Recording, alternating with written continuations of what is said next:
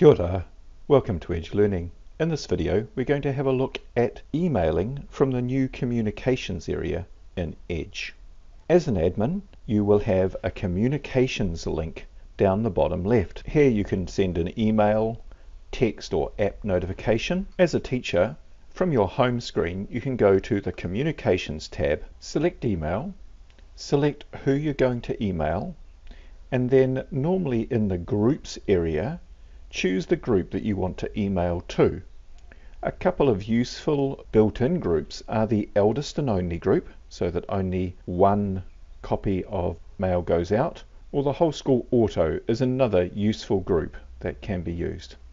You'll see the names there, and then coming down when you get to your message itself you'll see all the email addresses in there. It's possible to use a template, it's possible to attach files.